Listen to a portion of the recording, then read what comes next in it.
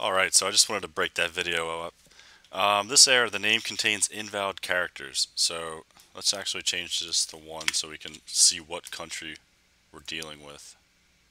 Or we don't have to do that. Just know number 27. So something it doesn't like with this, and I know it's the parentheses. So it doesn't like the parentheses. So there's a couple things we could do here. We could use a different field, so we could change the name of the file to say this field. This doesn't look like it would cause any issues, but that's not very descriptive. I'd rather use this. So we can Google this error together just to see what comes up. So the name contains invalid characters. So let's just do a Google search of that. Alright. Let's see what's on this website.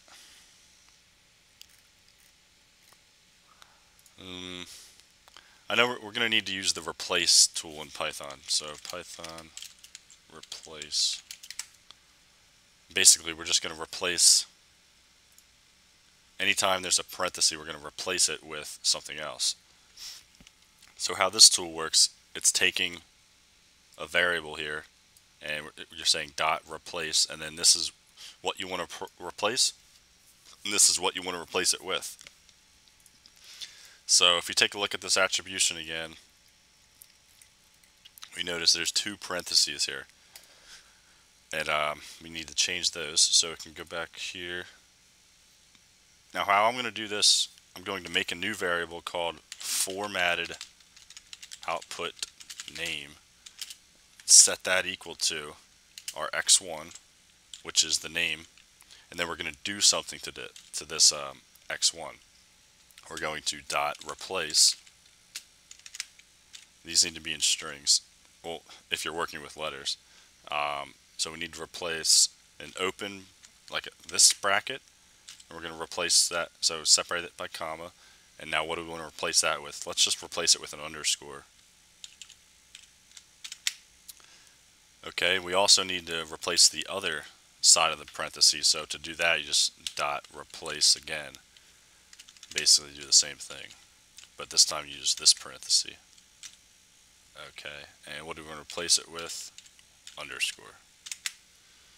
Okay, so this should solve this issue. There might be some other file naming errors, but we'll run it now and fix them as we come across. So far, these all look like they won't cause any errors, but I picked this field in particular because some of these fields they had like accent signs.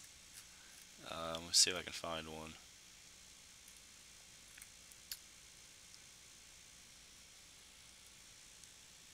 Like right here, the name one, that accent sign would cause issues. Now there are ways to fix that by encoding it into like UTF-8, I think, but I didn't want to get involved with that. That's more Python stuff. But let's just give this a try and see what happens. Let's go to that outputs folder. Alright. Sorry, I did that on a different screen. I just deleted all the outputs.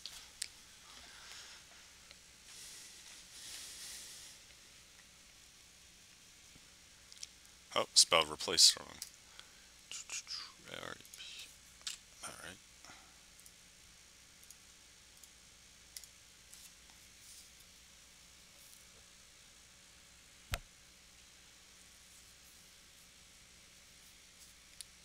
Alright, so it's going through, printing the name, which that happens right here, and then it's doing all these functions. So we could, after this, say, finished converting successfully. We'll do that next time we edit it. Yeah. So now, we got another error here. Oh, something wrong with this. This doesn't look right. Dot replace. That looks right.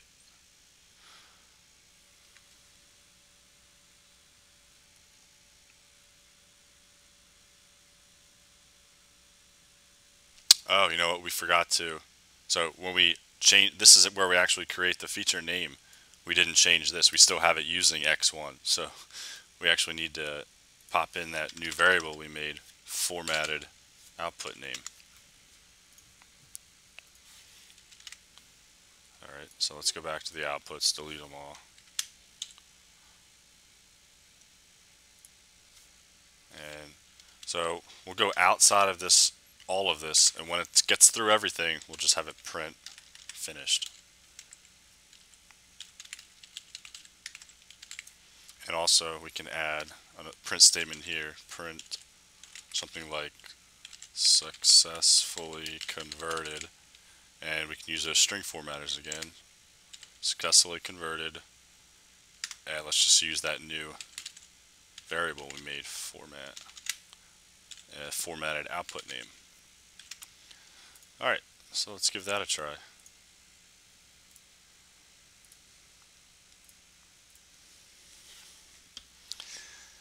Now there are 255 countries, so this could take a little bit. It could also maybe stress your computer a little bit. I was looking at the performance on this computer, and it got up to about 30, or it says 88% right now, but it should slow down. Okay, so just be warned. If it gets high, just cancel it. It should be able to run it fine.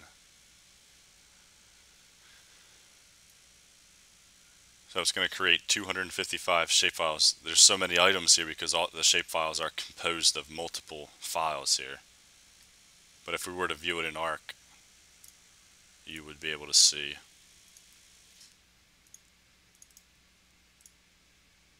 there should eventually be exactly 255 items in here. So another thing, I'm going to add a line break after it, so it kind of breaks it up every time successfully. So to do that, we'll just, the way to do that in Python is +/n. Why does that look weird? Oh, because we're already in a string. /n. Okay. Looks good to me. It's still churning away.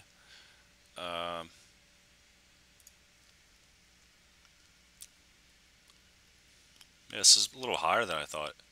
I ran it earlier. It was somewhere. It was hovering around 30–40%.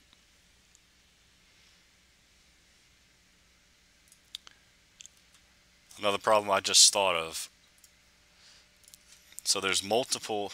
In some instances, there are multiple countries with the same name. So Australia, for example, has, I guess, multiple areas that are technically part of Australia, but might have a different name. Like right here, Australia is the country.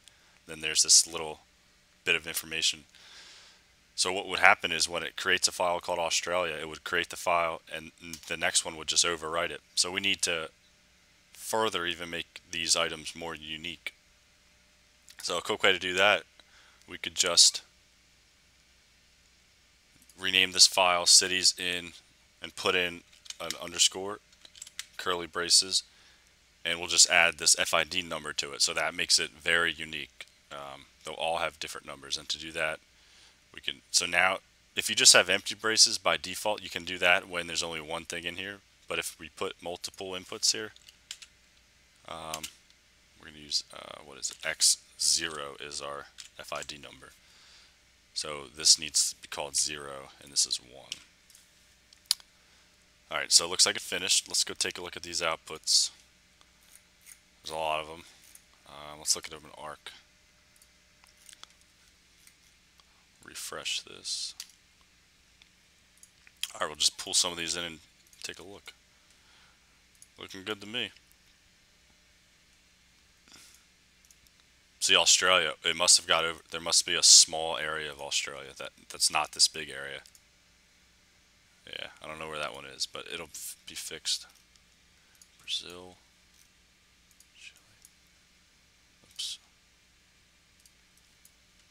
Alright, this looks like it worked. Let's go fix that one issue and then rerun it. So again, the issue was caused by, there's sometimes multiple features that have the same value, and we just we want separate file names that are unique. So we want 255 unique names, and a couple of them, these wouldn't be unique. There would only be one Australia. And to fix that, we just tacked on that FID number to the file name. So let's give that a try.